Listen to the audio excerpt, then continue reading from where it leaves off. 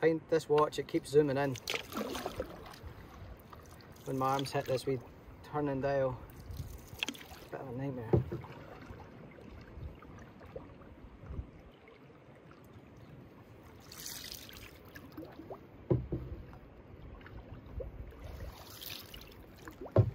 Pretty much across though. I don't want to go too close to shore.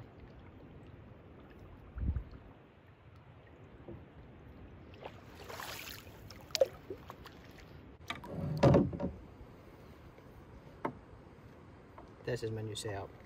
Just figured it out. This way I won't zoom in every 2 seconds.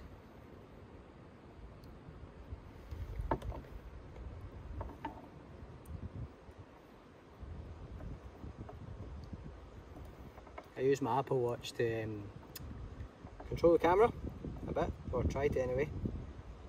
And every time I move my arm it spins the wee dialy thing, which means zoom in or zoom out like this. Zoom in, and it zooms out. So if I leave it on my boat, it shouldn't zoom in.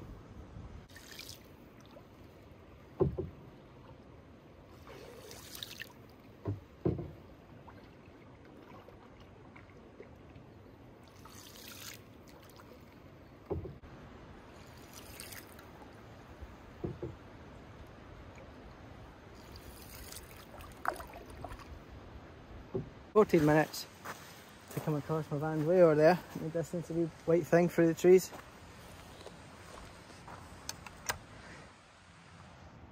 See the white thing way over there? That's where I come from. 14 minutes to get across, that's not bad. Here's my setup. So I had a pike fishing setup, all the lures and everything, new rod, reel before, and I've lost the tackle box, so I've got a couple lures, I've got my old reel in there, the line, I've got wood, nice oak, beautiful. My chippy, that's my dinner, an iron brew. My net, my pike rod, my fly rod. My clothes, no, that's my sleeping bag and my sleeping mat. Fly fishing tackle. In there's my clothes, camp shoes, Crocs, classics. My watch for the camera. You'll be able to see it. That's what comes up as you go. And then this is where I kneel. And then nothing there because all the weight's at the front for me to steer. So I'll take you into my campsite. This is a lovely spot, honestly, it's so beautiful. So this is the setup. I'll bring it around. Nice wee.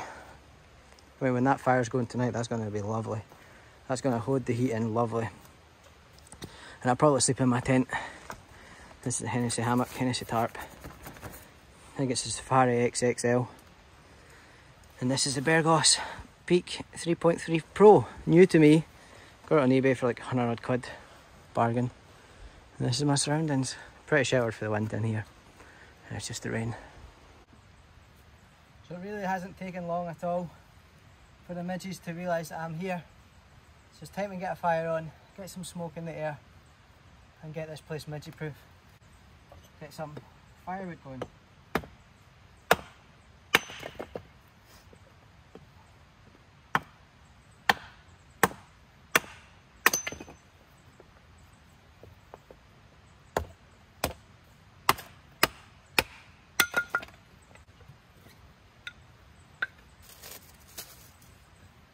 Oh, midges already, Jesus. I don't normally get eaten that bad by midges, but today, fuck. Get this on. Get this place rid of the midges for a bit. Ow.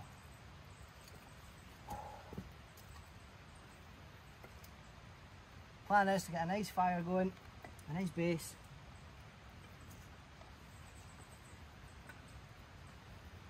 Then I'll get out and do some fishing once we're onto my thicker section of wood.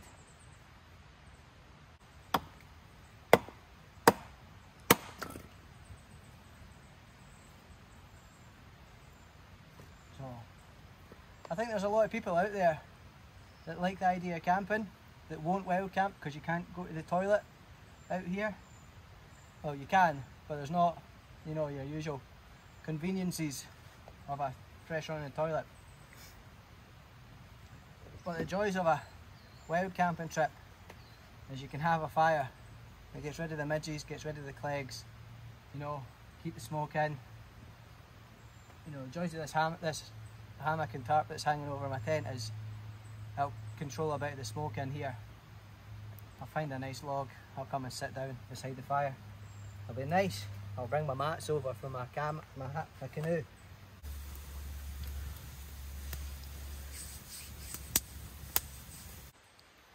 So that's the fire stocked up. Time for me to go get my dinner. On the menu tonight isn't fish. This is a catch and release lock only. So on the menu is steak pie and chips for the chippy. Lovely. An iron brew. And I'm even treating myself to a dairy milk. That fire will go for maybe an hour, I think, before it starts to simmer down. So I'll go out, do a wee bit of fishing and come back in an hour. 7 o'clock just now, so I'll stock it up then.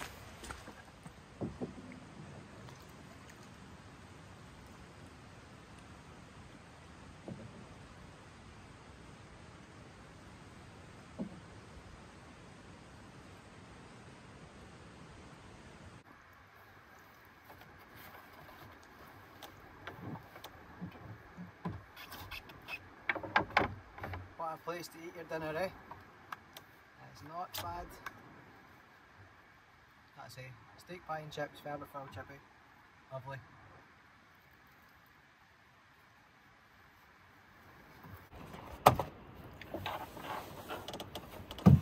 Here's the scary bit.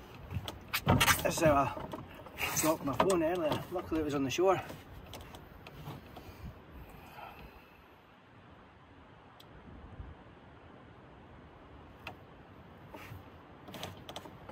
Comfy. Need a juice.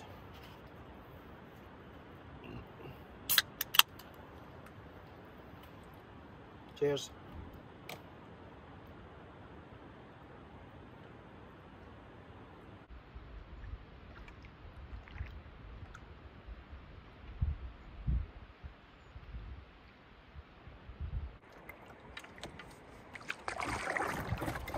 So we got to see the Highland Coos. It's been an hour of being on the water. So then we'll go back, check the fire, maybe do a wee bit of fishing at the far side. So stick this on. I'm going to go up the lock a bit and then cut across, and that'll be very similar to what I have to do tomorrow to get back to my van to go to work. It only takes 10 minutes to get across, or 15 minutes, that's great. I was thinking it was going to take much longer.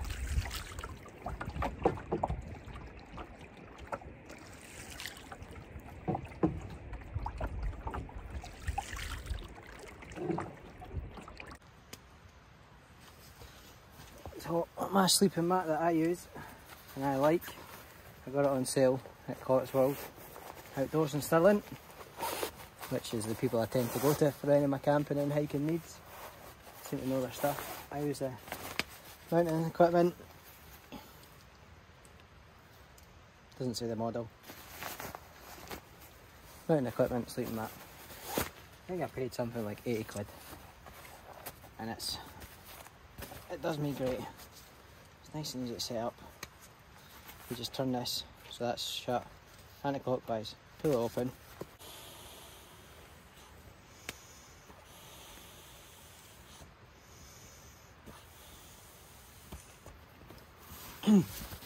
Just like that, that's it done. So I'll put that in my tent.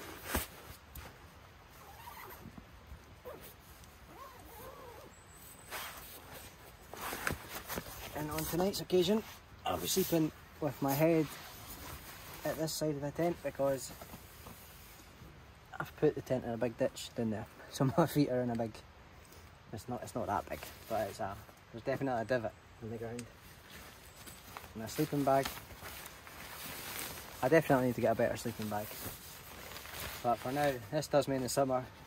OEX, the Fathom EV 400. It packs quite light. It's small as well, you can really compact it. It's not down, it's synthetic, but it does make for the summer months. And it's, you know, I could probably sleep in that right now, it's just dark enough. Nice. And it's got plenty of space for all my gear.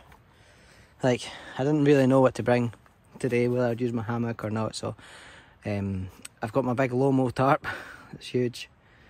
All my other stuff, like clothes and stuff, is in here.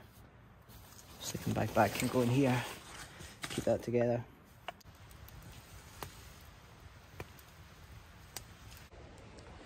I've just realised I've left my head torch in my van. There's always something you leave behind, isn't there, on these things. Camp looks good though, doesn't it? I love it here. So I'm going to nip over, let's say it's 10 minutes or something, and get my head torch, because just in case I need it. So that's me back from my paddle across the loch to get my head torch. I also changed my hat because this has a better hold of the head torch, better visibility from it. So I'm just going to chill here for maybe like an hour or something. I've got a book to read. It's about how to fly fish, because I'm a beginner fisherman. I might go cast a rod for half an hour. Oh, excuse me. The second time out in the canoe. I look forward to taking my wee boy out maybe next year. I'll get a wee bit better in the canoe. And he'll be able to come out canoeing and camping with his daddy, which will be nice. And we can do more of these adventures together.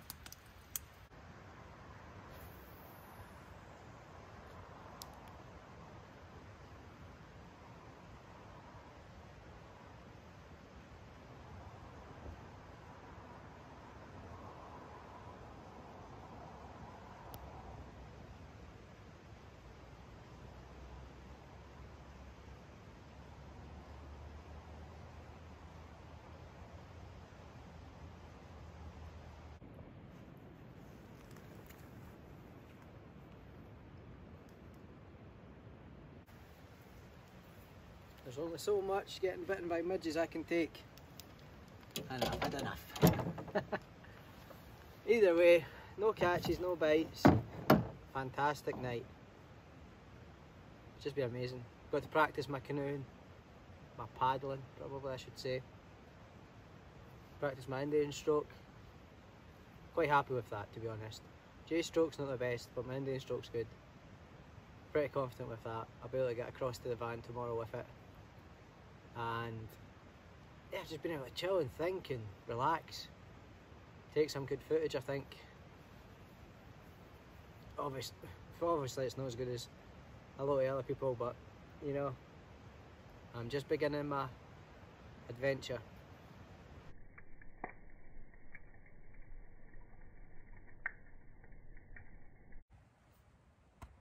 Good morning.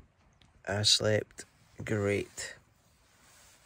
I planned to get up at 5 and go for a paddle, but I've been sleeping good, so I went back to sleep.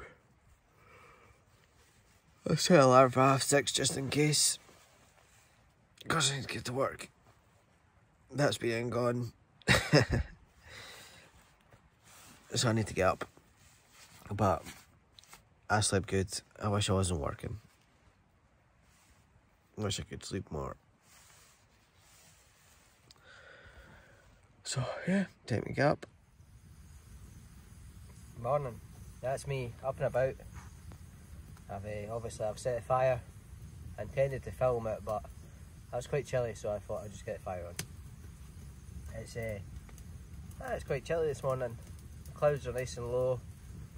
Hardly any wind, but it's certainly blowing the way I want it to. It's blowing back towards my van, so that's going to be nice in the canoe home.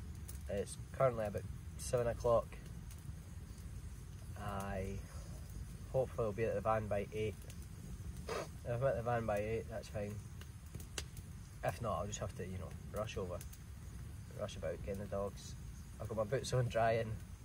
They're up just above the fire. They're soaking. That was good sleep. Wasn't much noises. A couple of cracks and bangs through the fire. Hear the burn all night, which is lovely. And I felt there was loads of space in that tent. I woke up a couple times cold. That sleeping bag, it's not the best. I need to get a better one. You know, a proper 3-season rather than that. It's just a summer one. So yeah, it's just time to pack it all down.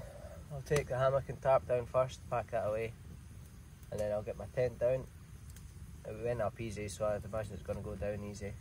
It's just a shame I forgot to bring a wee towel. I normally bring a microfiber towel, so it's just dry it off, which is always a good shout. So yeah, I'm just going to chill by the fire for 10 minutes or something and then start doing that.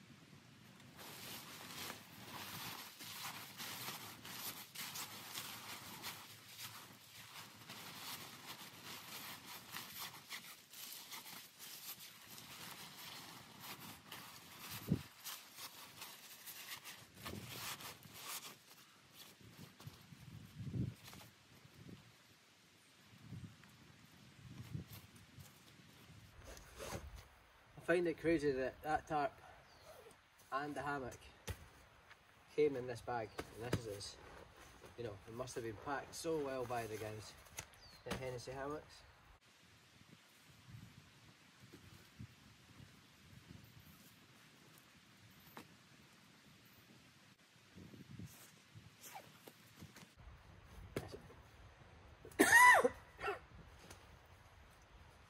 This is just how I pack it down.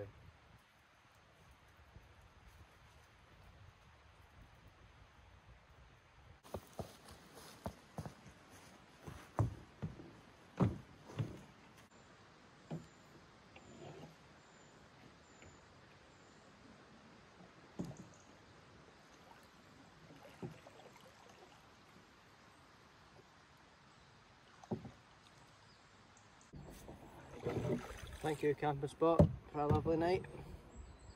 It was exactly what I needed. A little bit of relaxation and getting the heat together. It is important, this.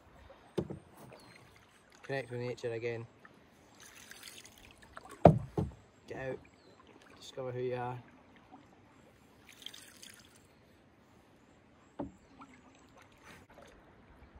For me, I don't really like summer that much. It's nice, like the hot weather. I like swimming with the dogs. A wee bit of wild swimming, you know. It's great. But everywhere's just so busy. Especially this year with the COVID. Everybody's just staying in Scotland, or even people if it's in England are coming up all the time. Well, why not? It's beautiful out here, you know. Who can blame them? But people like myself that actually live here and, you know, enjoy the peace and quiet of it. Just a bit of downer. But to be honest, the bugs are bad in summer, so that's fine. You can come up and enjoy that hardness of the bugs. I had such a good sleep. I've not slept for a full night in over a year. My wee boy Callum, he's not a sleeper at all. He's up 4 times, sometimes more, every single night, screaming. I don't know what's going on, maybe it's night terrors or something, teething. there's always something, isn't there? So, it's been over a year since I've slept full night. Let these guys go past.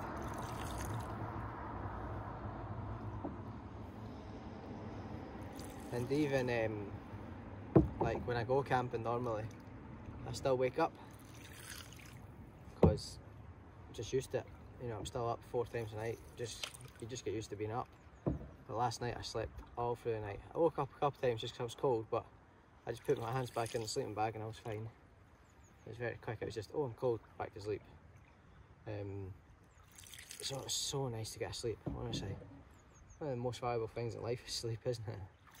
Rest. So I'm a happy guy today. I feel good. I need to do this more, that's for sure.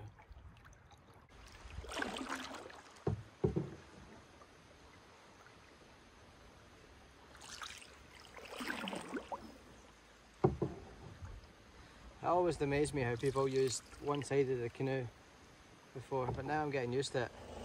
So my phone died just as I pulled in at the last second there, as I was coming up to the wee bay, so I don't know if I caught that last bit of footage or not. That's the van all packed, all good. Wee bit behind schedule, but that's fine, I can make up for that, it's okay. What a trip I've had. I hope you've enjoyed it, and if you have enjoyed it, please give me a like, please give me a subscribe. Plenty more to come.